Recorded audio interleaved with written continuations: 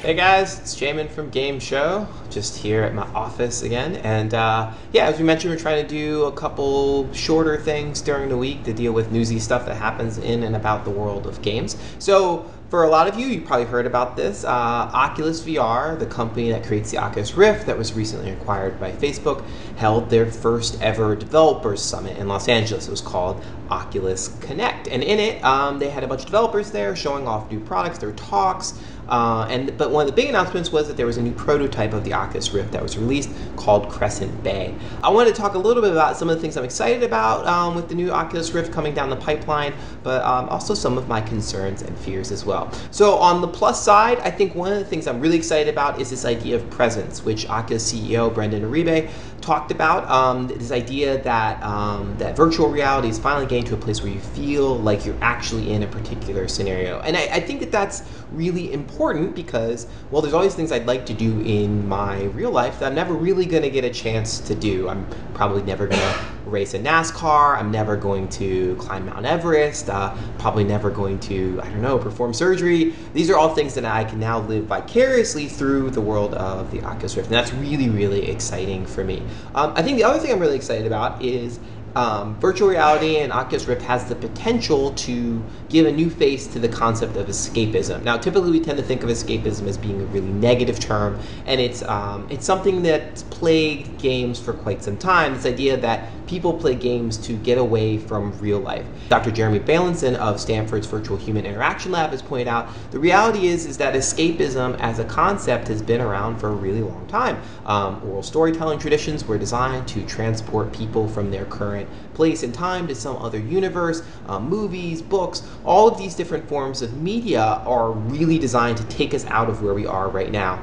This is something that Nicholas Carr has alluded to in his amazing book, The Shallows, that the act of reading is this incredibly immersive experience. It's not necessarily passive the way that people often think about it, but it actually transports you to some other place. That's why inner dialogue in books is so important, because you really get a sense that person is there talking to you. And so I think that one of the potentials that we have with virtual reality is I think that maybe this idea that games are these escapist experiences won't necessarily be viewed as a bad thing. This is an argument that Jamin, the game designer who has done some amazing TED Talks, amazing well-received TED Talks, has talked about.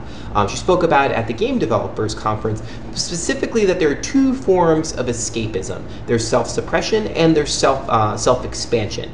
Self-suppression is like when we use escapism as a way to get away from our current problems, whatever they might be. Self-expansion is when we escape to have positive experiences, like travel, for example, travel for leisure.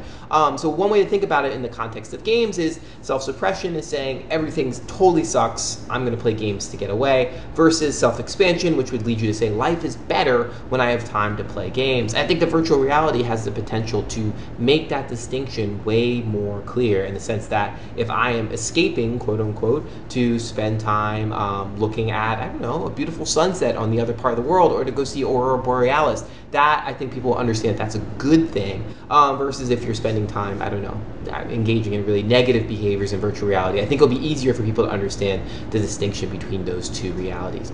On to my fears. So I have two kind of big fears. The first one is a little bit more straightforward, and specifically around this idea of curation.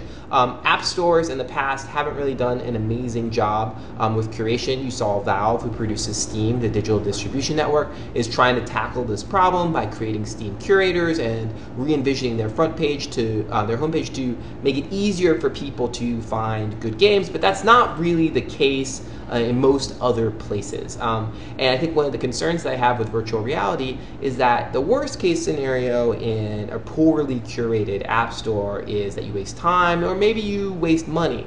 In virtual reality, if you have a bad experience there, it could make you sick. It could be too scary or too intense or whatever it might be. So the effects are much more palpable. So obviously Sony has talked about wanting to curate their experiences for Morpheus, and I hope that maybe Oculus moves in that direction.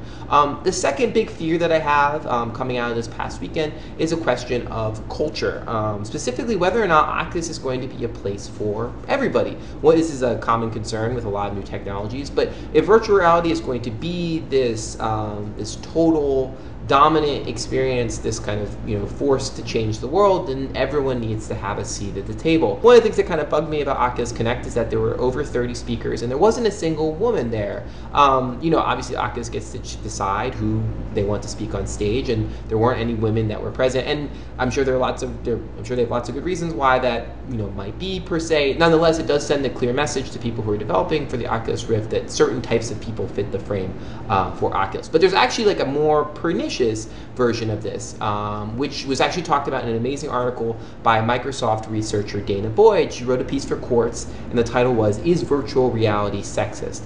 It's meant to be a provocative question, kind of linkbaity, but her answer is not one of, it's not necessarily like an opinionated answer. It's one that's based on her own research into virtual reality in the 90s. So you should read the entire thing. I will link to it in the description along with some of the other references from this particular mini episode.